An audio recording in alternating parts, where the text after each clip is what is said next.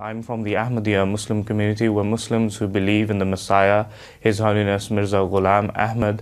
We are led by a single spiritual leader, currently the fifth successor of the founder of the Ahmadiyya Muslim community, His Holiness Mirza Masroor Ahmad. And for a number of years, His Holiness has been drawing the attention of world political leaders and those across the world to stop this hate and to start moving away from the hate speech and from this rhetoric and narrative which is resulting in such extremism. And based upon what His Holiness has said, a few years ago we established this campaign by the name of Muslims Down Under.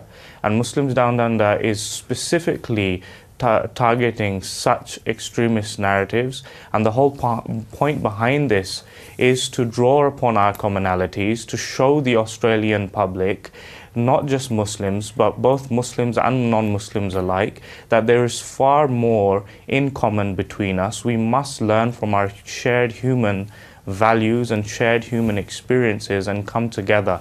And this is a narrative that we must now push forward even more than before. So I think with such incidences, yes, it is absolutely tragic and it absolutely breaks the heart to see, but it gives me even more resolve to carry on with my work.